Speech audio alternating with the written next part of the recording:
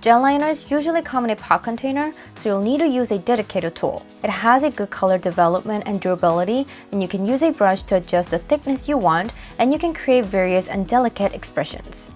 As it's a pot type, it can be used for a long time as long as the contents do not harden, but it can be difficult to control the amount when applying with a brush.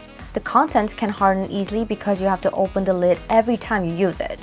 Therefore, it's recommended to turn it over frequently during use and close the lid immediately after use.